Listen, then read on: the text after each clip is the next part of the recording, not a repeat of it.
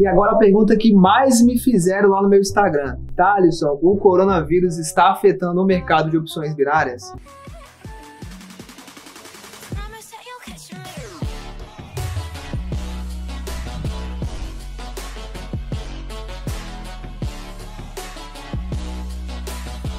Salve, salve galera, para quem não me conhece, meu nome é Thalisson Santos e seja muito bem-vindo a mais esse vídeo. Pessoal, no vídeo de hoje eu vou responder algumas perguntas que eu abri lá no meu Instagram, tá? Eu abri um quadro de perguntas para vocês me mandarem a respeito sobre o mercado. E bastante gente mandou pergunta, infelizmente não vou conseguir responder todo mundo, mas eu vou sempre estar fazendo novos vídeos como este para estar tirando as dúvidas de vocês. Inclusive, se você não me segue lá, tá aparecendo aqui na tela, é Thalisson_Trader.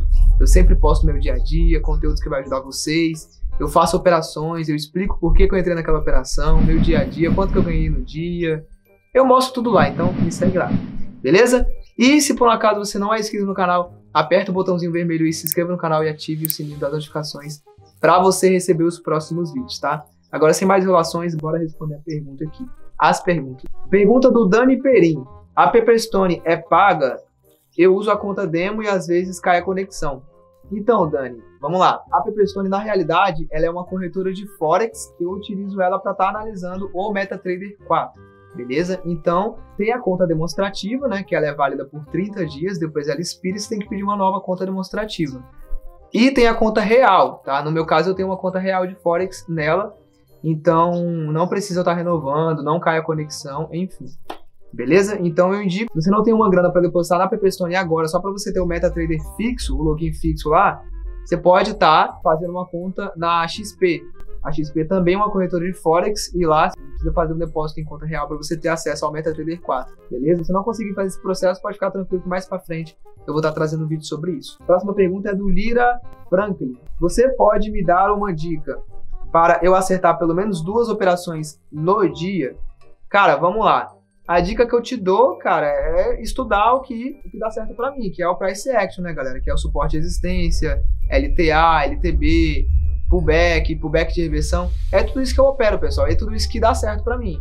E 2 acertos, cara, para quem me segue no meu Instagram, sabe lá que é tranquilo eu fazer, tá bom? Inclusive, é a minha meta, pessoal. Eu faço 2 acertos, 3 no máximo ali no dia e eu paro. É o que eu sempre falo pra galera. Foca em qualidade, não em quantidade. Próxima pergunta é do Maria. Chaine Carreiro, acho que é assim.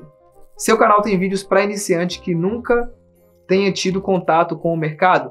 Sim, galera, eu já gravei um vídeo, tá? Um vídeo não, vários vídeos, na verdade são 15 vídeos. Fiz uma série que eu ensinei uma pessoa que não sabia nada, do zero, passo a passo, a iniciar nesse mercado de opções binárias. Se você não assistiu essa série ainda, eu vou deixar o link aqui da série embaixo, você pode estar clicando. Vai estar assim, link da série Estagiário de Opções Binárias. Ou vai estar Estagiário de Opções Binárias, vai ter o link na frente. Você clica nele e você assiste os 15 vídeos que você vai aprender a operar do zero, passo a passo. Eu ensinei a você fazer um depósito em dólar, a operar, estratégia, abrir conta na IQ, verificar, abrir conta na Netelia. Eu ensinei tudo, cara, do zero, passo a passo. Então eu aconselho que você assista essa série, vai estar aí na descrição. Próxima pergunta é do Interaminense, acho que é isso. Operar entre as meia-noite e 3 horas da madrugada é recomendável? Sim, galera. Inclusive, eu aconselho que vocês foquem nesse horário, porque esse horário, galera, é um horário que é muito bom de operar, cara. É muito tranquilo, respeita muito o suporte e resistência. E por que respeita, galera? Porque é um horário que não tem muita notícia, é um horário que não tem muita abertura de bolsa, tá? Para quem não sabe, o horário das principais aberturas das bolsas é entre 6 da manhã e meio-dia. E é o horário também que tem muita notícia. Então, pela parte da manhã, para você que não tem muita experiência, é muito perigoso operar, cara. Porque tem abertura de bolsa, tem notícia. Então, tudo isso interfere no mercado para ele ficar muito volátil. E sendo assim, você pega um ponto aí, rompe e acaba tomando muito loss. Então, a parte da madrugada é um horário muito bom para operar, porque não tem muita notícia e não tem abertura de bolsa. Então, o mercado ele anda certinho ali, bate e respeita. É muito bom, cara. Eu já operei de madrugada. Inclusive, ontem mesmo, eu até vou gravar um momento ali e vou colocar no vídeo mostrando, eu postei um stories, né, mostrando o meu lucro de ontem. Eu operei ontem, era quase meia-noite mais ou menos, na IQ Option. Eu fiz R$1.000 de lucro. Ontem, mais ou menos aí uns 7 minutos de operações. Eu vou colocar aqui no vídeo o momento que eu fiz o stories lá e gravei o meu lucro. Opções somente digital. Lucro de hoje, 207 dólares. Isso aqui em reais dá um total de R$1.004 de lucro em apenas quanto tempo? Deixa eu ver.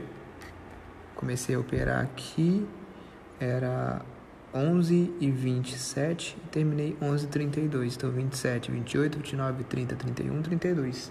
5 minutinhos, R$1.000.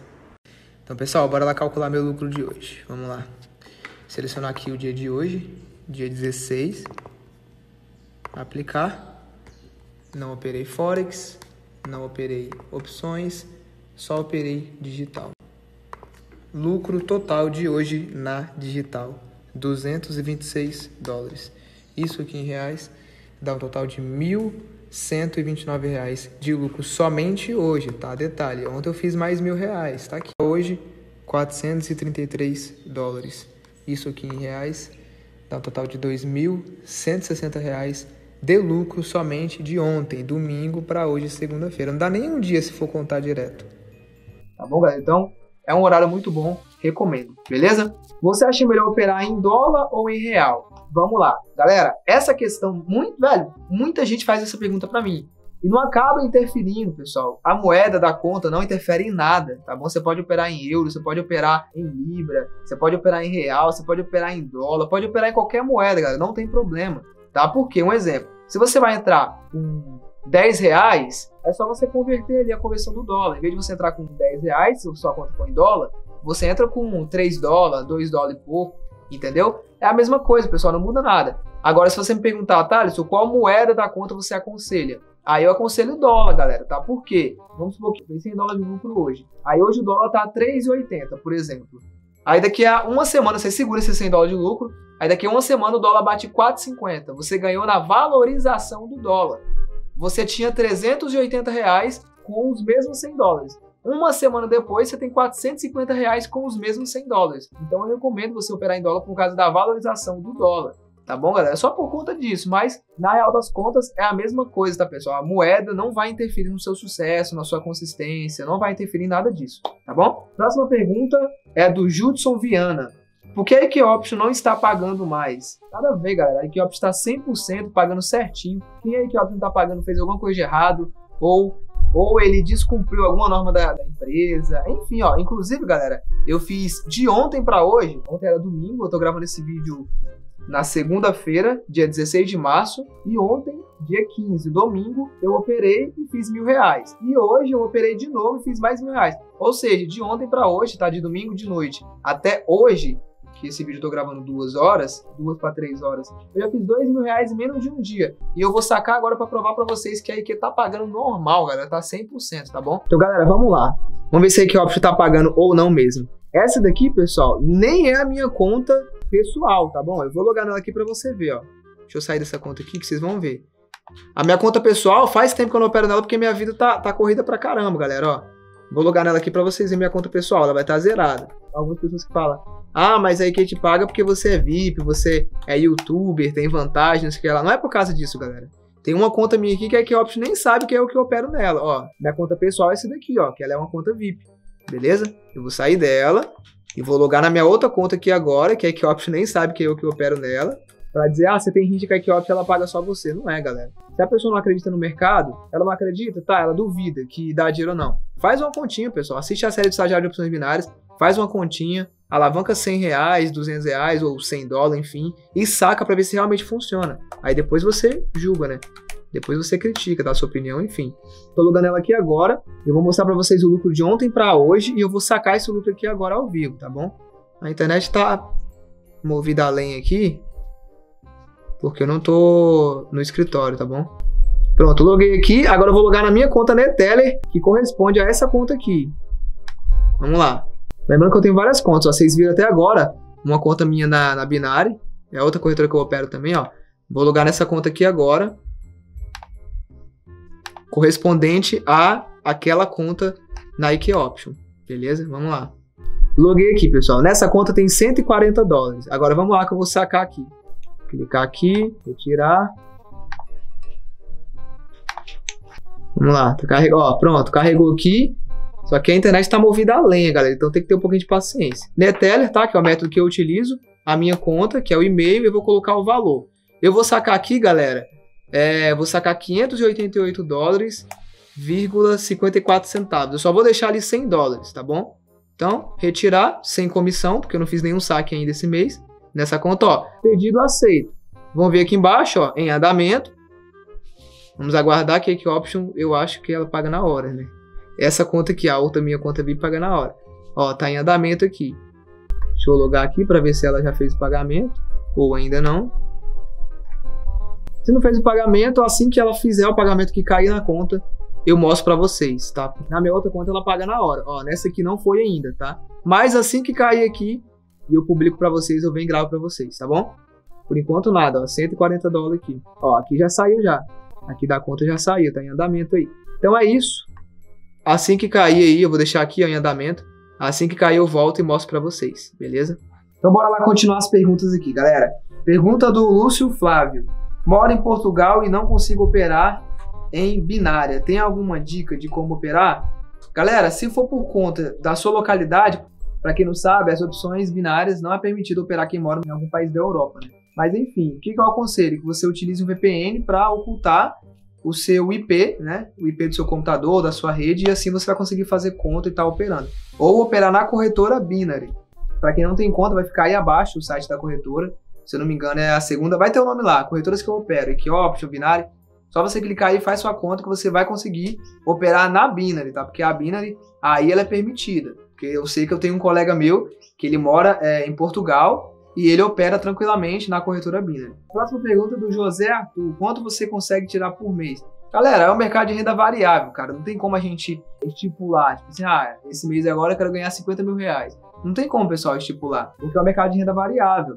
Eu sou muito realista nas coisas que eu faço, galera. De ontem para hoje, por exemplo, eu fiz 2 mil reais de lucro. Então a minha meta, para quem me segue lá no Instagram sabe que a minha meta é fazer de 1.000 a 5 mil reais por dia. Mas nem todos os dias é vitória, galera. Nem todos os dias é ganho, entendeu? Tem dia que eu perco 500 reais, tem dia que eu perco 1.000 reais. Então, ou seja, eu foco, galera, no final do mês. Eu faço 5 mil hoje, 1.000 reais amanhã, depois da manhã eu perco 500 reais. Então é desse jeito que funciona, galera. Hoje é vitória, amanhã é derrota, é no final do mês que vai ganhar, tá bom? Aí você faz um cálculo rápido. Vamos supor que eu saio 10 dias positivo e 10 dias negativo. Quando eu ganho, galera, eu sempre foco em ganhar mais do que perder. Tá? Isso aí é óbvio, senão você não ganha dinheiro de forma consistente. O dia que eu saio positivo, eu faço 1.000 reais. Aí no outro dia, eu arrisco 500 reais. Eu não arrisco 1.000 reais tudo. Porque se eu pegar um dia ruim e perder, eu só vou perder 500 reais e vou ter 500 no bolso ainda. Aí eu volto no outro dia. Enfim, quem me segue no Instagram sabe que semana passada, de quinta-feira, quarta, quinta e sexta, foi 14 mil reais que eu fiz em quase 15 mil em 3 dias, galera. Entendeu? Se vocês não viram, vai lá no meu Instagram que eu postei um vídeo lá mostrando. Então, ou seja, é assim que funciona.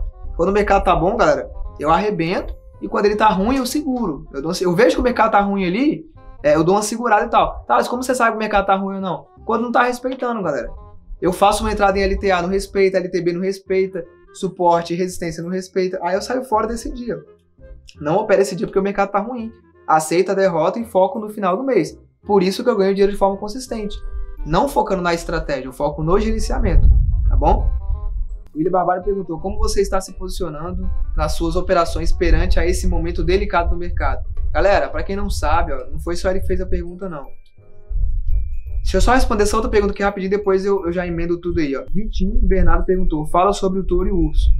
Deve que ele quis dizer da tatuagem ou o significado. Eu tenho uma tatuagem, pessoal, que significa touro e urso, tá? Para quem não sabe, o touro são as forças compradoras e o urso são as forças vendedoras. É os ursos que fazem o mercado descer e o touro que faz o mercado subir. E aqui no meio eu fiz o símbolo do dólar também, tá? Ou seja, um brigando contra o outro para ganhar o dólar. Então por isso que eu fiz essa tatuagem aqui, enfim, tá explicado o significado aí.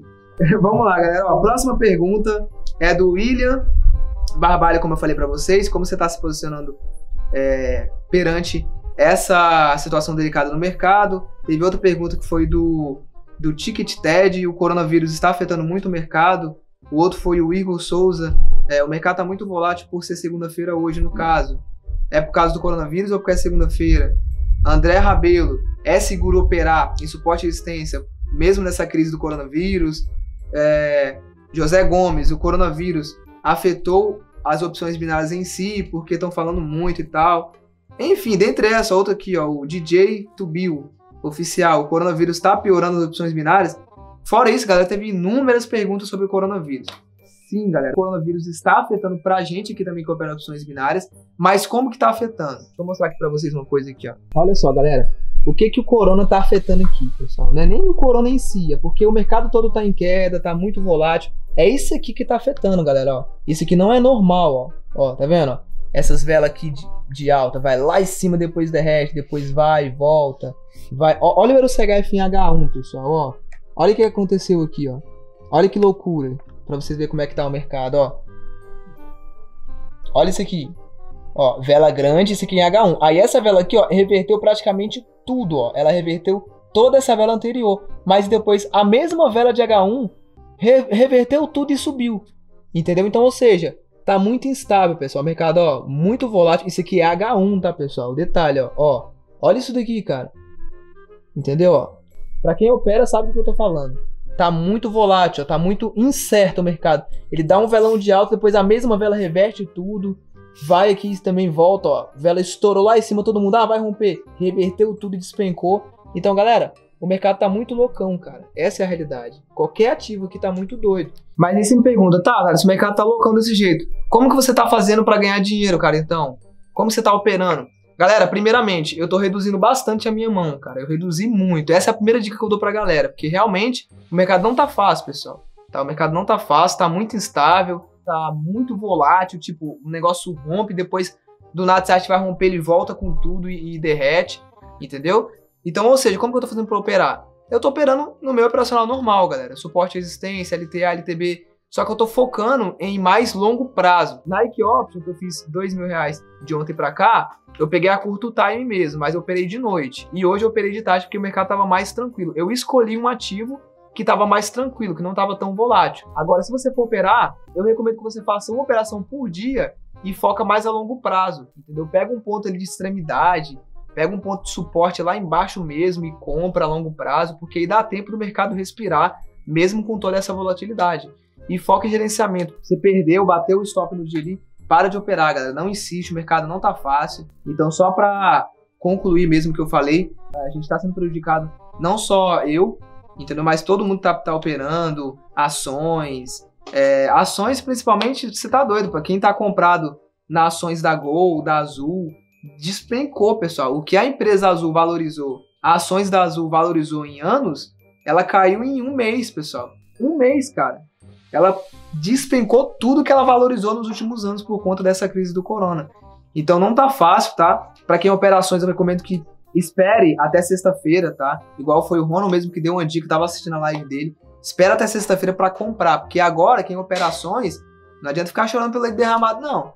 Agora é hora de comprar, entendeu? Porque as ações estão lá embaixo e a galera sabe que a Gol não vai quebrar, a Azul, nem esse negócio. Isso aí é tudo uma crise que vai passar, tá, pessoal? Os pesquisadores já estão estudando tudo isso aí para resolver, porque o mundo não pode acabar por causa disso aí, né? Não acabou por conta da febre amarela, por conta do que teve mais? Ebola, gripe suína. Falou, acabou, o mundo acabou. Gripe suína, ebola, e não é agora que vai acabar, galera. Então não esquenta a cabeça não. Quem operações, compra tudo aí que esse negócio vai estourar e vocês vão ganhar muita grana, beleza, pessoal? O vídeo foi este, vou prolongar mais não, porque já tem 20 minutos, né, Daniel? 26. Você que vai se lascar pra editar mesmo, tô nem aí.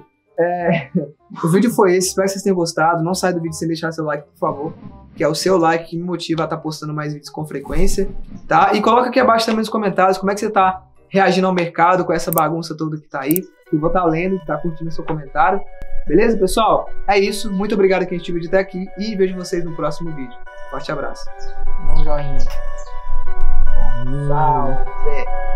Fala, galera, voltando aqui só para mostrar o saque para vocês, tá? Hoje é dia 17/3, beleza? Tá aqui, ó. Deixa eu dar até dar um zoom na data aqui. Foca aí, ó. 17/3 de 2020, 1h51 e o saque já tá na conta. Beleza? Tá aí, pessoal, ó.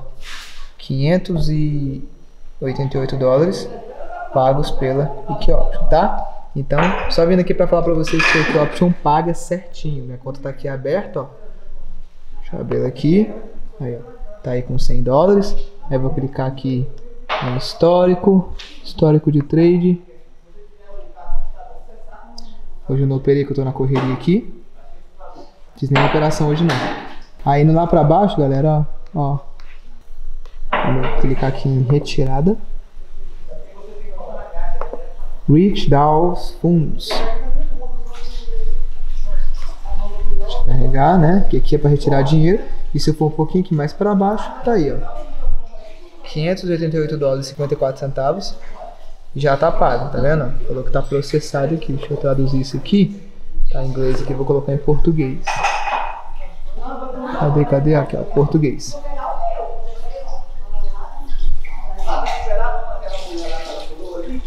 Vai de novo. Aí, ó. Completo. $588,54. Voltando aqui para a Netele. Pagos pelo Key Option. $588,54.